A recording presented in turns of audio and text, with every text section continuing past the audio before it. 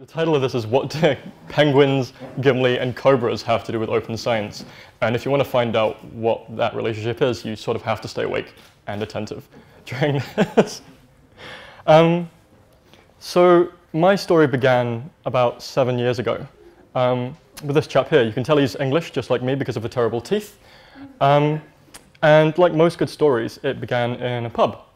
And I was a master's student in London at the time at Imperial College.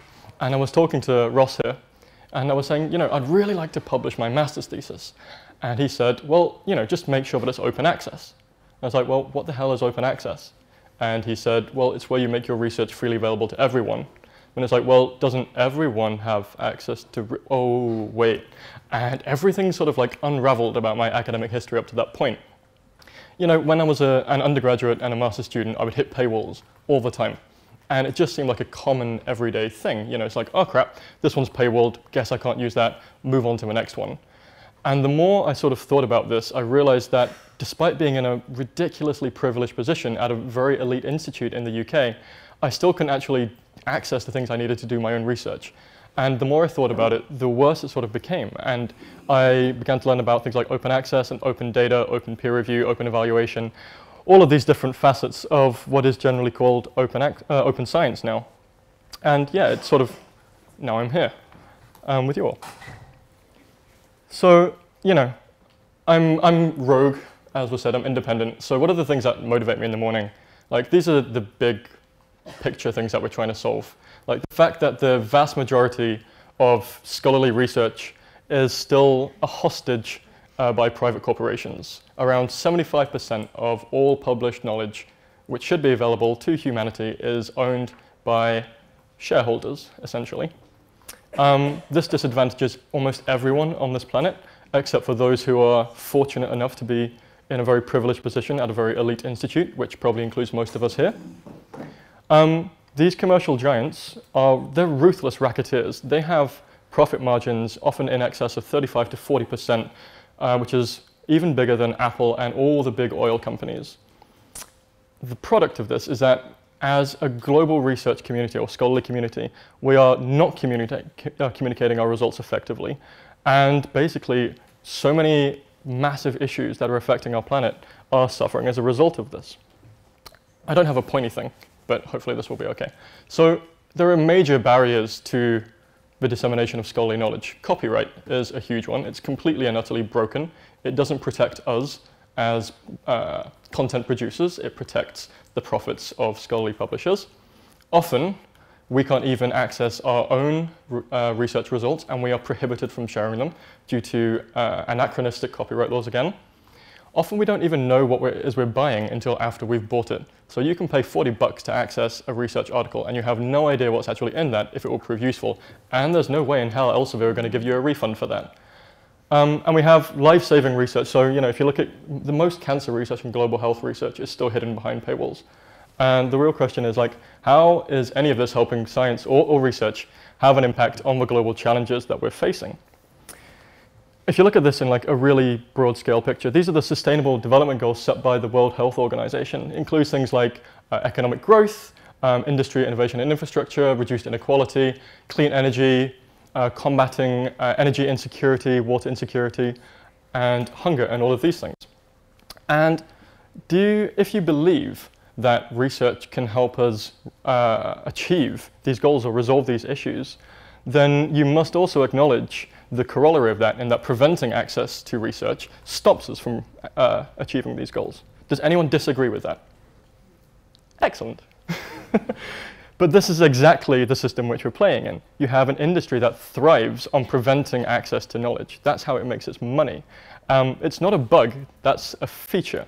We often use the word systemic, and it really is systemic, and it's parasitic as well, if you want to use an ecology term. One of the consequences of this is that public trust in research and expertise has plummeted over the last few years. We see expertise effectively dismissed, especially from scholarly experts, as if what we're doing is no different than just Googling something. And I've created a hypothetical little conversation here, But this is like a very real thing. But this sort of conversation happens like at the highest levels, like in Congress, when researchers go to present evidence, they get rejected because people are like, well, you know, isn't that research published in Science or Nature just fake, basically? And if you think about it, there's not really much reason why they shouldn't think that, because everything is closed. You know, imagine like this research paper, imagine an academic saying, this research paper has been published in a high impact journal. Well, someone can go, well, it's paywalled, I can't access it. Like, how do I know that the research is good or valid? When the academic says, well, it's been peer reviewed. And then the non-academic can say, well, you know, who peer reviewed it? What did they say? And you're like, well, we don't know because, you know, that's hidden. And we're like, okay, so why should we trust it? It's like, well, it's in a top journal. So, well, what does that mean? Well, it's got a high impact factor. It's like, what on earth does that have to do with the quality of the research? It's like, you know, just trust us, okay? You know, this is good, it's legit. But trust has to be earned, and trust is something that opacity does not breed. So in a world where, in a world where transparency breeds trust, we shouldn't actually be surprised when expertise is rejected, because we're operating within a closed system. And if we step outside of that system and look at it, or empathize with those who are outside, then it actually almost makes perfect sense why we have a sort of chaotic relationship with members of the wider public at the moment. So from what I can see in my like 7 years of being here, like the ivory towers of academia are certainly crumbling due to the wider open movement. But is it happening fast enough, and what are the consequences when it doesn't move fast enough? So what is open science? Like, there is actually no universally accepted definition of this. My one at the top is open science is about using science to help address the major challenges to society. But if you look at like Wikipedia and the European Commission, for example, they have very different definitions based on like the practice and diffusion and dissemination of research itself. There's no bigger target in process. It assumes that collaboration is fundamental to this. Ironically, if you look at the one systematic review of what open science is, published by Elsevier and paywalled by them, it says that open science is transparent and accessible knowledge that is shared and developed through collaborative networks. So does that mean that open science excludes anything done by the individual? It's a pretty stupid definition, if you ask me. But you can't read it anyway, so I wouldn't worry about that. So, you know, when people use the term open science, you know, often people will think, oh, they just mean, you know, physics, biology, chemistry. But when I talk about open science, I mean it in like the most inclusive sense possible. So often this is used interchangeably with open scholarship or open research. But we just have to make sure that we include everyone. So that includes humanists, social scientists, even artists, engineers, mathematicians, medics. Like everyone, in my view, is included, citizen scientists even, are included under this umbrella of what open science encapsulates. For me as well, like open science is based on core principles. I've got this nice little table here from Tony Ross-Hallauer. And this is a combination of sort of like practical aspects and personal aspects behind open science. So for example, accessibility, equality, rigor is definitely, you know, a practical aspect, but also some of the ones which you missed off, like freedom, fairness, justice, and truth. And for me, like, if these are sort of principles that you adopt anyway as a good human being, like who doesn't agree with fairness and equality and inclusivity, then you're basically an open scientist anyway, or open scholar anyway. And you can embed the practices within your everyday life, or at least you should, as a researcher, or at least you should be anyway. But like on the practical aspect, open science is bloody complicated. Like I don't want to hold that back. Like this is the rainbow of open scholarship tools from Bianca Kramer and Jerome Boasman. And as you can see, it includes things like, you know, search and discovery, analysis, writing, publication, all the way through to different tools used for assessment and evaluation. And it's complicated. Like there are entire workflows here which we sort of need to be trained at, but no one's really teaching us how to use. And it's complicated, right? I imagine, I don't know if you can see any of the little symbols on the right there. I imagine we're all aware of at least one of these and use them in our everyday lives. But like integrating open science into your everyday workflow as a researcher can be quite complicated. Another like really important question I think we need to ask is like, how is open science objectively different to science? So I think that was supposed to be the title of my talk, but I changed it to something weirder. So Mick Watson in 2015, he just wrote this beautiful little editorial called "When Will Open Science Simply Become Science?" So, those principles and tools which I just mentioned, are they open science or just good science? Because for me, it's just good science. Mick said, open science describes the practice of carrying out scientific research in a completely transparent manner, good science, and making the results of that research available to everyone. Isn't that just science? And it's difficult to disagree, really. And so when we talk about what open science is, it really is just better science. And the opposite of open science is just bad science, because if you're not sharing in a transparent manner, then you're basically creating anecdotes rather than research itself. A lot of people describe open science, though, as a movement. So a movement is defined as a group of people working together to advance their shared political, social, or artistic ideas. The implication of this is that a movement has a direction with shared common goals based on commonality. So if open science is a movement, then who is defining the direction? Who is defining the shared goals? What's the strategy behind it? Who's leading it? Is it DARIAH? Is it the Open Science Framework? Is it EOSC? And what happens to those who don't feel included within that movement? So a nice little example of this is one time I had to go to the Humboldt Institute with some open science colleagues as part of an outreach workshop to teach them different methods of doing open science. And when we went, they actually ended up schooling us in doing something way better than what we were going to teach them, using virtual machine environments and all of these crazy things. And we were like, oh, cool, so you've basically already done open science anyway. And they're like, yeah, but we just don't call it that. Right? It's kind of interesting. So is open science, is it a process, a set of principles, a vision, a club, a political agenda, a fad, a distraction? Is it exclusive? And what happens when we as a supposed movement or community actually can't answer any of these questions? I think that's kind of important because, it really gets to the root of what open science is and how is it objectively different to what we're doing anyway. And then that can help us to define a strategic direction for the future of what we actually want to achieve once we fall back upon that. Oh yeah, okay, right. So I think we're basically all academics here, right? Who hasn't heard of publish or perish? Excellent, yeah. Yeah, so, there's this mantra, publish or perish, right? But it's kind of dead. There's no publish or perish anymore. It's publish and perish. You can publish 5 papers during your grad school, and you'll still be told that you're not qualified enough to get a postdoc. There's too much competitiveness, too much funding, too many people coming in through the pipeline, being drilled into this sort of narrow ivory tower mindset of how to do academia. As soon as we start, one of the first things I was told when I became a PhD student is, yeah, within your first year or so, you better publish a high impact paper. And I was like, dude, I don't even have any data yet. Come on, chill. I did, but it was a lot of strain.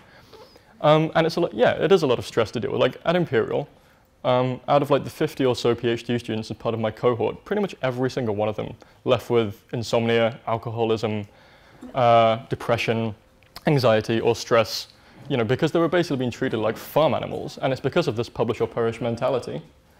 And yeah, we wonder why PhD students have almost twice the amount of mental health issues as people who even work in emergency health services, which is the second highest, right? Because we don't have any sort of support framework for that, and we're being grilled into a system which is completely, crap, right? The publish and perish mentality.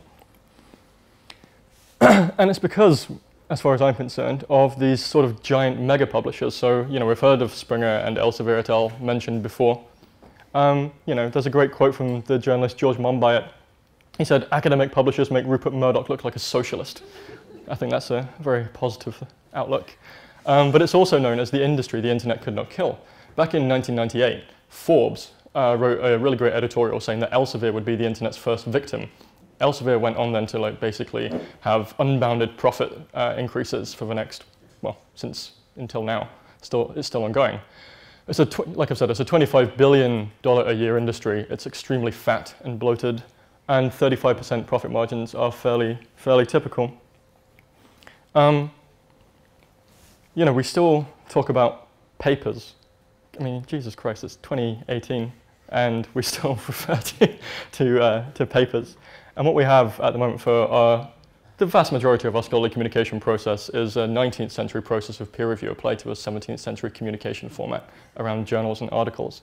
We still mostly use PDFs as well. I think it's probably about time we adapted to the web of 1995 for scholarly communication because we're seriously lagging. And it's a very strange system to be part of right now. Like, I'm sure we've all heard of Sci-Hub and ResearchGate as well. Well, these are essentially platforms that want to provide increased access to scholarly research, but are viewed as pirate sites, as if equating liberation of knowledge was equivalent to plundering and murdering. And the American Chemical Society and Elsevier and their kin are suing them for millions of dollars and shutting them down, preventing access to this research. So for some reason, sharing research is illegal. So have a think about that one. And the more you know, the worse it gets. Like I mentioned, only 25% of all scholarly research articles are open access. And that comes after about 20 years after the Budapest Open Access Initiative. So we're increasing our rate of free access to knowledge at about 1% every year. So maybe in about 30 or 40 years, we'll finally have substantial access to research knowledge. Fantastic. We have this prestige economy where your value as a researcher is based on the commercial brands dictated by corporate values, which you elect to publish in for whatever reason. There are various biases in this, like basically if you're a minority researcher or a woman or an early career researcher, then you're incredibly biased against from the offset. It's not great. And as we all know, researchers write, review, and edit the papers, so around 95% of the real value behind scholarly communication. And then we have that content stolen away from us by publishers and then sold back to us. It's fantastic. And then you wonder how they generate 40% profit margins. So like for researchers, it's like going into a restaurant and bringing all of your own ingredients, cooking the meal yourself, and then being charged $40 for a waiter to bring it out to you on a plate. Like, it's bullshit. Or am I allowed to swear? I did, too late. Yeah, so the old saying is it's smart people doing stupid things for smart reasons. And it's because our careers sort of depend upon this publish or perish mentality. That's why they call it that. But at the end of the day, we're basically being duped as a global research community. We are no longer researchers. We are the oil for the machine, so to speak, the provider, the product, and the consumer for this mega corporate entity out there. The market itself is incredibly dysfunctional, part of a wider oligopoly, similar to a monopoly. And yeah, we have life-saving research about cancer, Ebola, Zika, all hidden behind paywalls, sold off to the highest bidder at the will of Elsevier's stakeholders. And it's not fantastic. This will get back to open science at some point. Yeah, this has happened 2 days ago as well. The Ebola outbreak was, 4 years ago?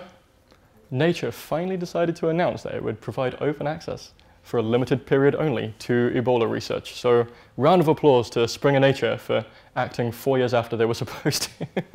There. If anybody's not angry at scholarly publishers yet, then I'm clearly failing, because you should be.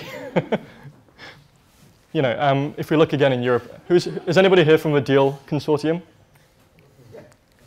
Huh? Really?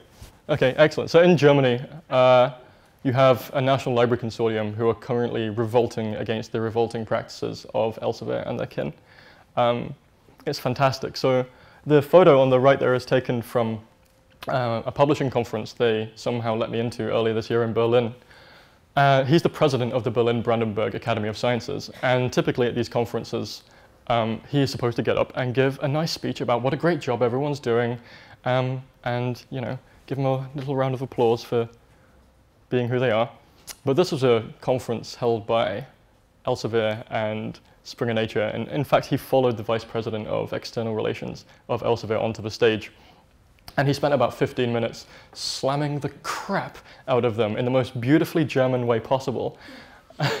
And he's actually one of the chief negotiators behind Project DEAL, he's actually in the room there negotiating these big deal subscription contracts with Elsevier et al. And he was saying that he basically feels like he's being bullied half the time. He said, we don't want to pay Elsevier anymore because we don't see the value in what you're doing. And he says, one publisher, Elsevier, stated, it's like, if your country stops subscribing to our journals, Science in your country will be set back significantly. And he responded, "It is interesting to hear such a threat from a producer of envelopes who does not have any idea of the contents." Pretty harsh, but hilarious at the same time. But either way, whichever side you're on and however you look at this, there are these enormous rifts happening in the world of scholarly communication at the moment. It's basically big publishers versus everyone else. They're entering the legal realm. They influence copyright, career advancement, the structure of our research institutes. There are really deep issues happening here. And yeah, there's a bit of a sort of like open sciencey revolution is sort of infiltrating into many of these aspects. So, Project Deal is causing quite a mess.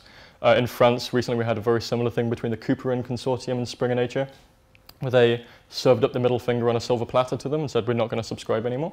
Couperin have saved 12 million euros every year in subscriptions, which they're reinvesting into open scholarly infrastructure. If anyone here is from Couperin, thank you. Sweden announced 2 or 3 days ago that they're doing the same thing. They cancelled all subscriptions to Elsevier journals, and they're like, crap, we've got like all of this money we've been wasting on journals for these last 30 years. Now what do we do with it? And it's fantastic. And if you look in Taiwan, South Korea, Argentina, Mexico, they're all gearing up to do the same thing at the moment. Oddly, just the UK who seem to be not too fond of this at the moment. But yeah, one of the things is like we have so many awesome web-based technologies to blow scholarly communication wide open. Like, why on earth are we still, communicating in PDFs, articles with thumbnail-sized images when we have an entire web at our fingertips? Like, I assume we all know about tools like GitHub and Stack Exchange and Wikipedia. Why not use something like the moderation or editing system of Wikipedia combined with the reward structure behind Stack Exchange, combined with the version control of GitHub in order to create a fully integrated, community-owned, very cheap, open scholarly communication system? And before anybody says it can't be done, people are doing this already. I'm not sure if they are in digital humanities, but there are communities like computer scientists who are certainly doing these sorts of things already. Which brings me on to penguins. So cultural inertia defines academia. It's a crowd-based physiological effect, and it pervades all aspects of the academy. Now, have you ever met the average academic? 50% of them are stupider than the average academic. That's statistically a fact. And we have this publish or perish mentality. And they're generally terrified of new technologies. It took me about a year just to even set up a GitHub profile, even though I knew it was going to be amazing. But we're also really, really bad at making predictions. 10 years ago, people said open access is never going to happen. 8 years ago, people said open data is never going to happen. 3 or 4 years ago, people said open peer review is never going to happen. Now people are saying preprints are never going to happen. It's like, yeah, you keep on that roll. You're doing really well there with those predictions, because all of these aspects of open science are happening in some sort of way, in one form or another. And it's fantastic. But in doing so, we've created a whole range of new technical, social, and language barriers around these new developments. And that's a bit of a problem, because we like to think that openness is supposed to be inclusive, right? It's one of the key finding principles, but is that actually the reality? Have we created a new system that's open for some and not open for all? I would argue yes. And one of the reasons for this is that there are immense barriers to change within academia. We have a suite of social, cultural, technological, political, organizational, all of these things create vast barriers to each of us on an individual or community level to actually progress in a way in which we think is most beneficial to our communities. 3 of the biggest stifling effects are fear, particularly for the most underprivileged, competition, because we all want to advance our careers, and the abuse of power dynamics from those at the top. All of this creates what I've apparently called inerty, but meant to call inertia here, which prohibits change. I really need my pointy thing. Oh dear, that's gone horribly. But yeah, if you look at the values that are driving open science, it's things like how to reduce publication bias, how to increase access to knowledge, how to make research more efficient and reliable, how to make it more sustainable, and how to foster collaboration. And almost every one of the barriers which you look at, which prevents us, revolves around fear. So for example, fear of being scooped, or fear of information overload or fear of poor research quality, fear of errors and public humiliation. That's a big one for grad students. But yeah, it's this concept of fear.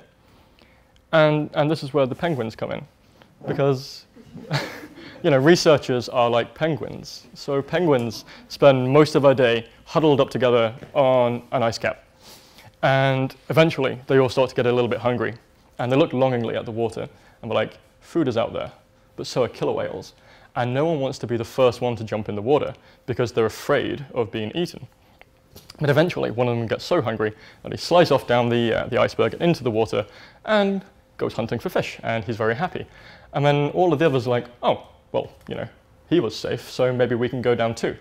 And eventually, one by one, they all start sliding down and they go off, and no one gets eaten. Well, sometimes someone gets eaten, but that's life. But yeah, it's the same as academics, right? There's like new technologies and new processes and things coming out, and everyone's terrified of being the first one to jump. Yeah, and it's due to fear. And this fear is coupled with the fact that we're almost singularly only awarded for gaining academic capital based on the journals that we've published in. So we have an industry that relies on creating this stifling effect over innovation and progression of our field. Yeah, so we're generating a lot of value for them, but we're also losing out as a global research community in the process. And people talk about providing incentives to do open science, or sticks and carrots and all of these conversations to make people do better science. But it's kind of missing the point that we should actually just be doing good science in the first place, right? We shouldn't need to be incentivized to not be transparent about our work. Like, that's the completely wrong way of looking at things, in my view, anyway. But yeah, that's why the penguin analogy sort of works. The next one's cobras.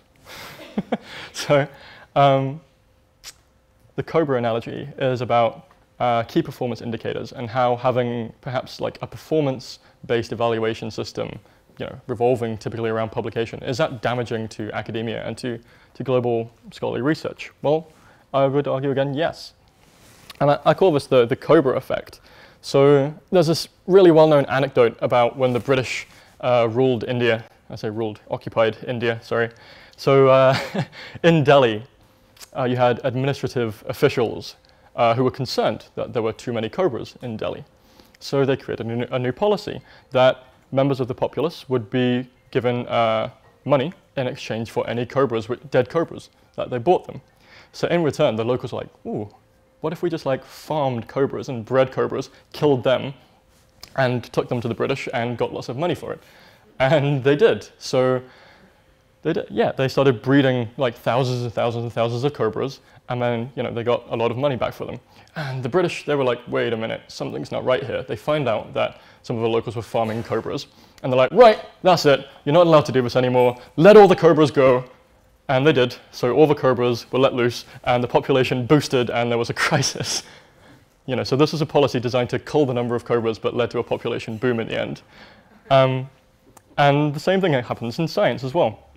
If you look at how we're rewarded based around things like citations and the impact factor of the journals we publish in, that's what we end up aiming for.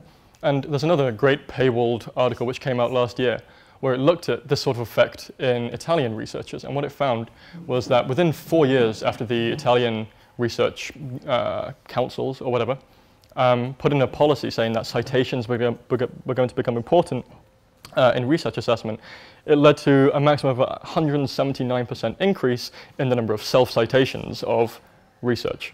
So it was a great idea executed in the wrong way and led to an unintended consequence. And it's called Goodhart's law, right? Has anybody heard of this? It's like when a measure becomes a target, it ceases to be a good measure.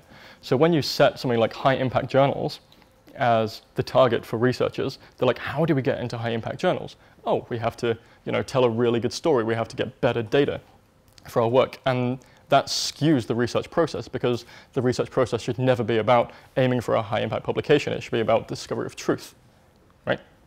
But we've skewed that. Oh, and I do have a Rick and Morty thing, apparently. Yeah, so this is the game. And the people always respond saying, well, this is just a system that we're part of, but the system comprises of people. right? So anybody who is sort of complicit in citation gaming should be accountable for those actions. Yeah. And in fact, if you look at this, it's almost, the fact that we are rewarded for high impact journals is completely the wrong way around anyway, because if you look at peer review in the top journals, it's of typically a lower quality. The research has the highest probability of being retracted, not due to more eyes, but due to the probability that researchers have committed fraud in order to get into those journals. And that's it really, like top journals mean worse research, nothing to do with the quality of research itself, apart from the inverse, sorry, the inverse of what we expect. So like, one thing I tell researchers is like, if you use the impact factor to evaluate the quality of another person's research or of an individual researcher, then all of your papers that use any form of statistics should be retracted because you sure as hell don't know a thing about statistics.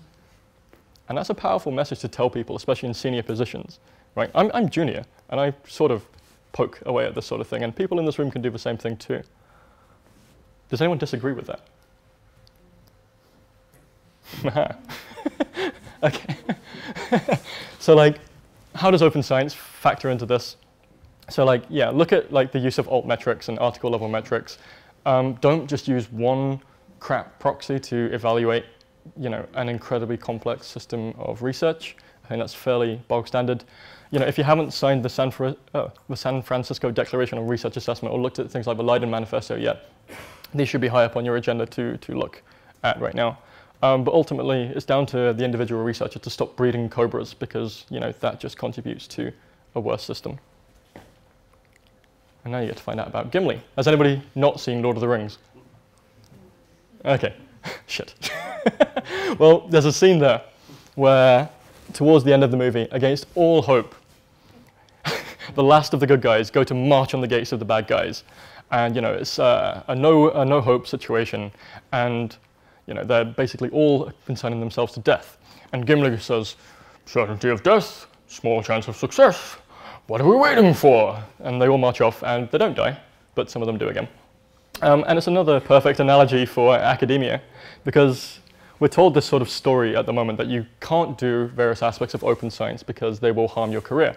And that's due to these social and technical barriers that we sort of mentioned before. The effect of that sort of divergent attitude which is being imposed upon us is that people who want to innovate and explore and create or do good science are chased out of the system. The effect of that is that the status quo and all of those who it's training lives on in perpetuity, and the research cycle suffers. And this is true. So I think there's probably about 100 of you in this room.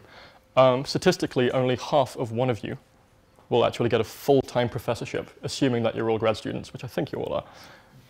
But like, this is research done in the UK, and it showed that out of the entire PhD cohort, only 0.45%, so 1 in 200, will ever get a full-time career.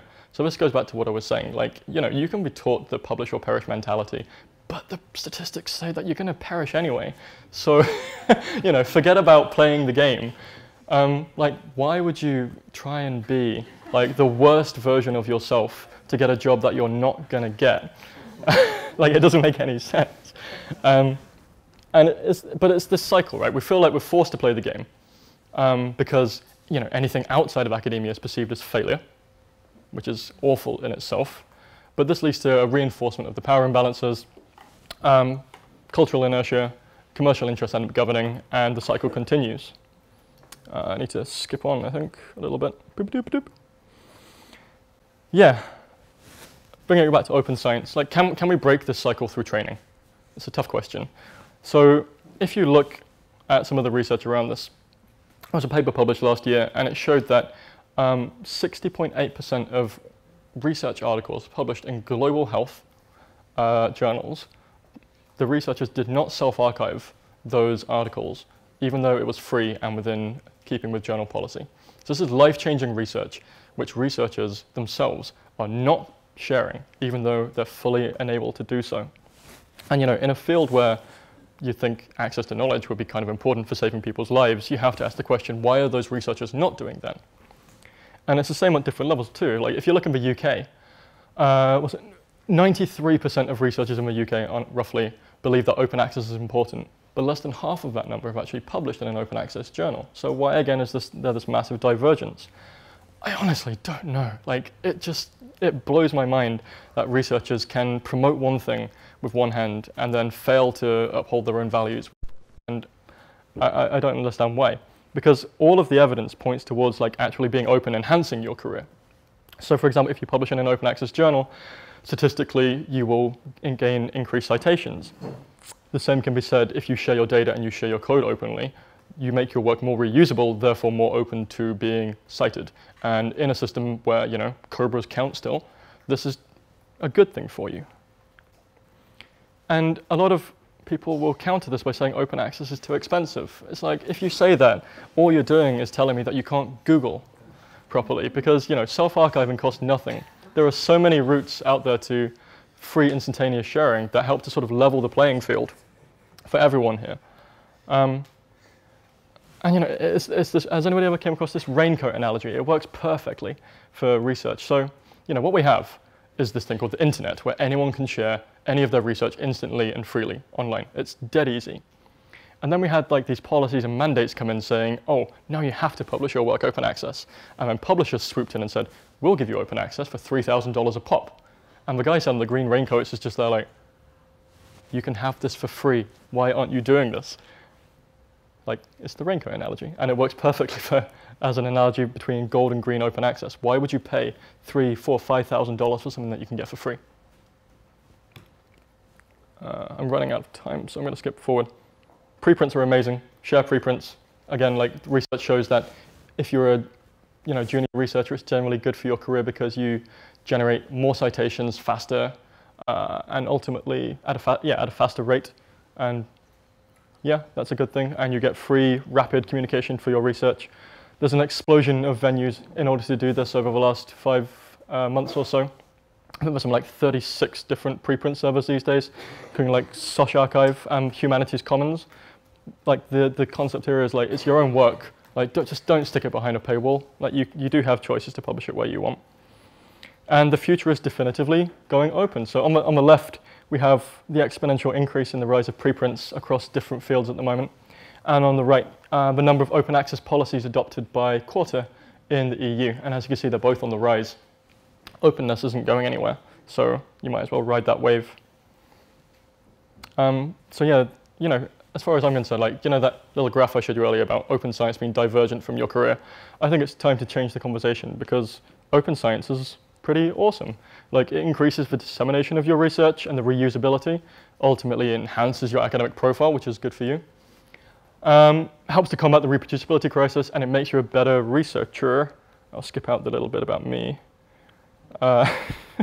So yeah, instead of it being this, which is what we're taught, it's actually this.